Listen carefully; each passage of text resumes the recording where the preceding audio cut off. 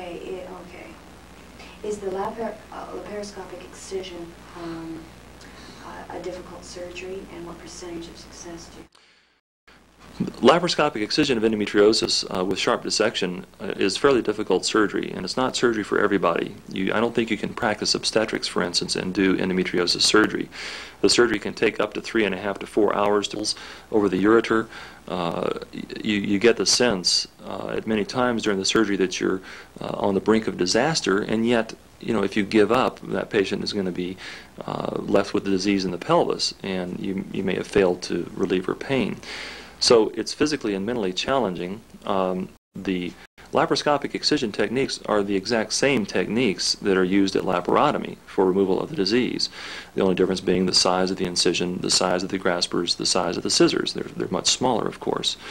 But it's not surgery that everybody is going to be able to do. There's about a 3 to 4 year learning curve before a physician can feel comfortable handling a lot of different kinds of cases. Currently, I can handle about 75% of all comers who come to see me through the laparoscope. I can handle about 95% of people in stage 1 and stage 2. I can handle about 50% of people in stage 3, and I can handle about 25% of people with stage 4 disease through the laparoscope during successful treatment of endometriosis, because they're too nonspecific. Pregnancy is a complaint of only about 1/4 of the patients with endometriosis, so it's a minority symptom, and the emphasis that's placed on pregnancy and successful treatment of infertility leads people down a primrose path. Pain relief. Since pain is the most common symptom, pain relief is the best symptomatic judge for successful treatment. What we do here is we follow the patients annually with a questionnaire that asks specific detailed questions about 8 different symptoms. We ask them about any surgery they've had after treatment, any medical therapy that they've had after treatment here, and putting all that together into a computer, you know, coming up with some good idea of what happens to these people. And the rough preliminary statistics looks like 75% of patients who undergo laparoscopic excision of endometriosis have good to excellent relief of the pain. 20% have some to good relief of pain, and about 5% of patients either are not helped or are worse after the surgery. So, in other words, about 90 to 95% of people experience at least some pain relief, and most of those excellent pain relief. You mentioned the pain relief that these people experience seems to be long-lasting. Some of these patients have been followed for, you know, up to 7 or 8 years, and the line is pretty flat. You mentioned in your video that the first surgery is really important. Can you explain why? The first surgery for endometriosis is the most important surgery for that patient if the doctor is going to try to destroy the disease. Because if he can destroy the disease completely, and if endometriosis is positionally static and doesn't spread progressively, and if Sampson's theory is really not operative because there's no evidence to support it scientifically, then in a true sense of the word, that first surgeon has the capability of curing that patient of endometriosis. And by cure, I mean cure in the true sense of the word. The woman may be rid of the disease forever if you can identify all the disease and if you can remove it all. Those are 2 big ifs. And even though I have an eagle eye for the disease, I can't necessarily claim to be absolutely perfect in all the patients I operate on in terms of, you know, finding each and every little area. I think I find all the disease in most patients, but, you know, no one is perfect.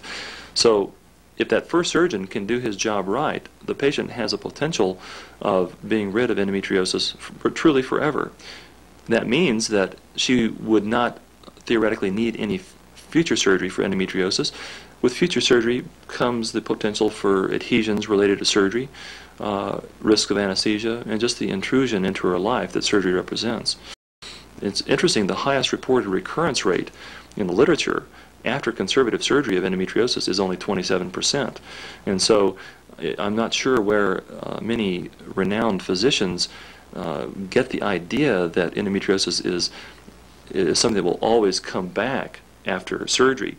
if 27% is the maximum recurrent rate that's been quoted, there is a 40% recurrence rate at 5 years that has been bandied about, but that basically originates from an article that had some arithmetic problems in one of its tables, and I don't accept that figure. You touched on this earlier, but perhaps you can just capsulize it. Does hysterectomy cure it? Hysterectomy does not cure endometriosis. The word hysterectomy, of course, just means removal of the uterus. If endometriosis is in the pelvis outside the uterus, and the uterus only is removed, that endometriosis will remain.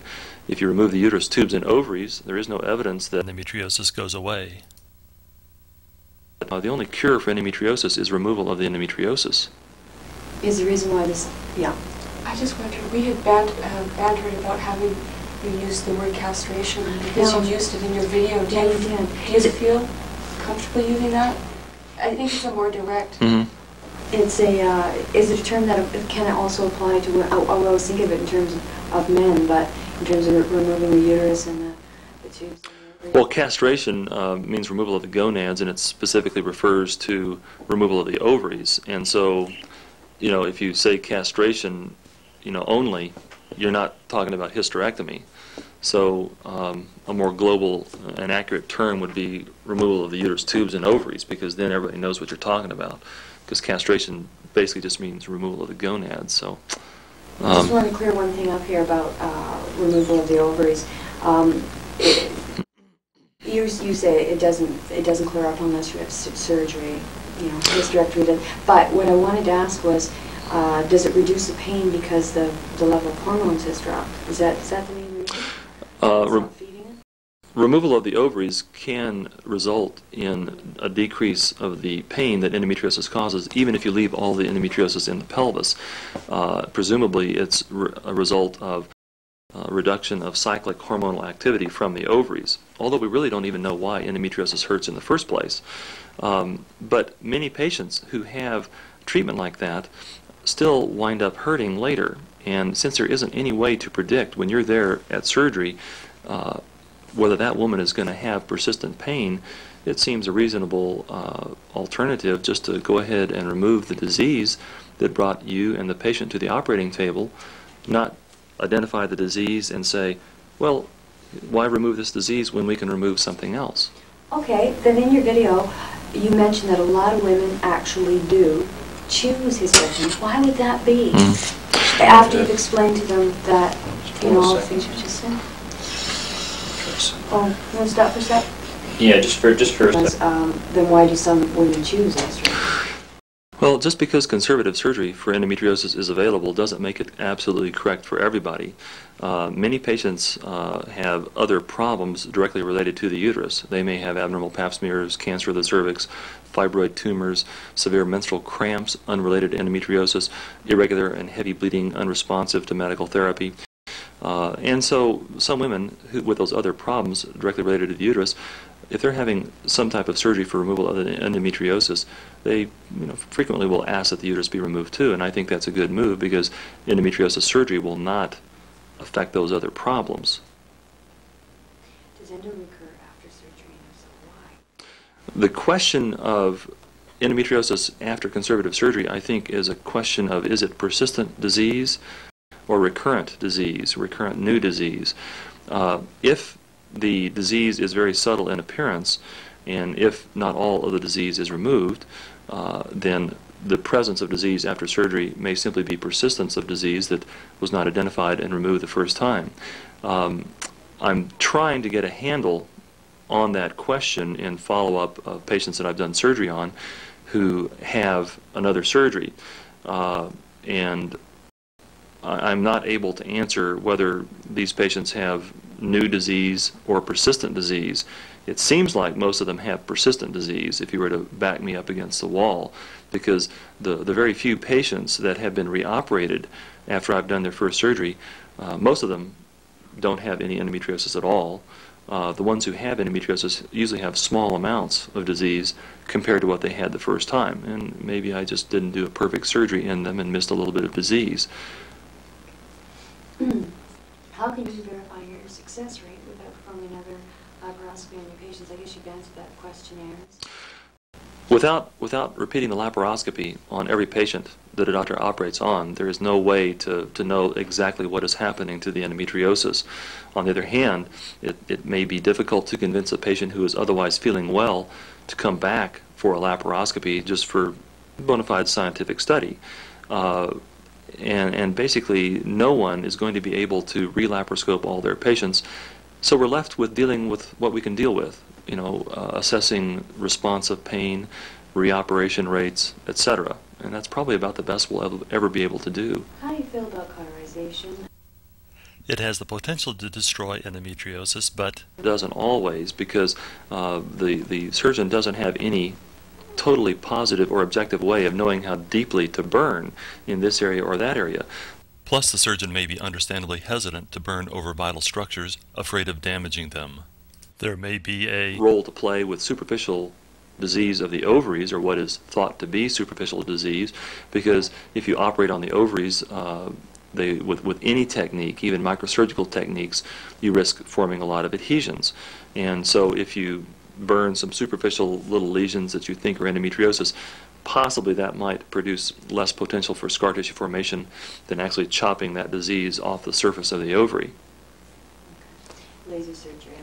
How do you feel about laser surgery? Laser surgery suffers from many of the problems of electrocautery.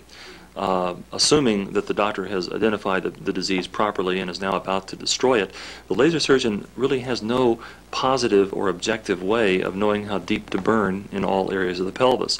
That may not be a problem with superficial disease, but many lesions of endometriosis have some surrounding fibrosis and a little bit of retroperitoneal or invasion or fibrosis.